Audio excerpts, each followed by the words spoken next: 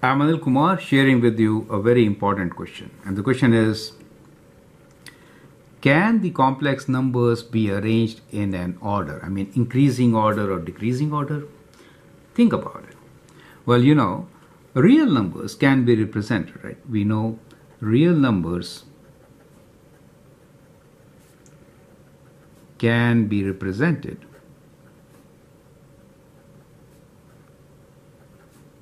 in, let's say, increasing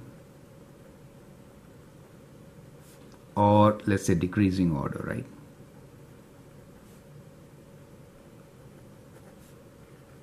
You know the reason why?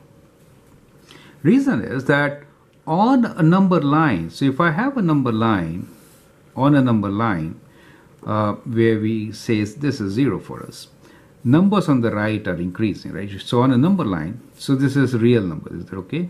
So we say numbers on the right side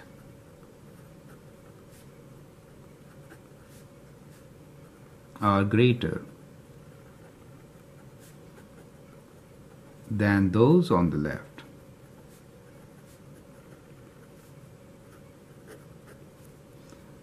On a number line, right? On a number line. Is that okay?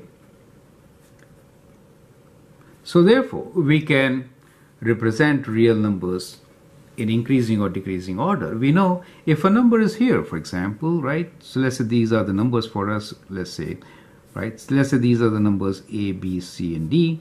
We know that they are in increasing order since D is on the right. If I have to write E, which is between C and D, I can say, well, it is here. Is it okay? So I can always put the numbers in order. How about complex numbers? Well, as you know, complex numbers cannot be represented on a single line. So number line cannot represent complex numbers. Is it okay? So number line cannot represent complex numbers. Does it mean that we can arrange them or we cannot? We cannot, and therefore we cannot arrange them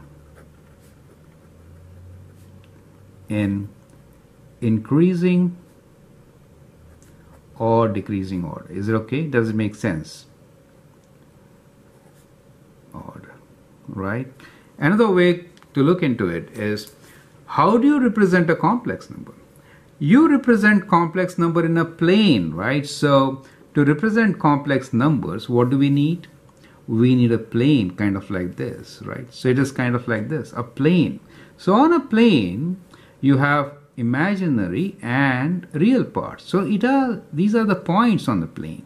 So just as we cannot arrange the points in the plane, so all these complex numbers cannot be written in increasing or decreasing order. Do you understand that part, right?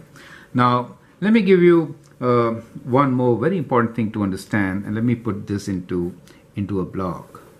So when we are saying complex number, what are we saying? We are saying a complex number z is equals to a plus bi, right? So that is the complex number which we cannot arrange in increasing or decreasing order.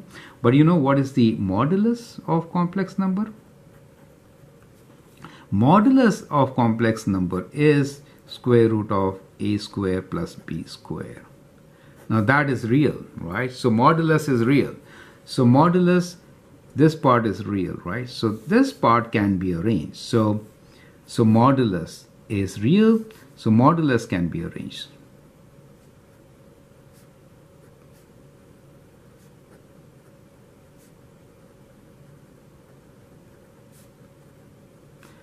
Can be arranged in an order. You understand?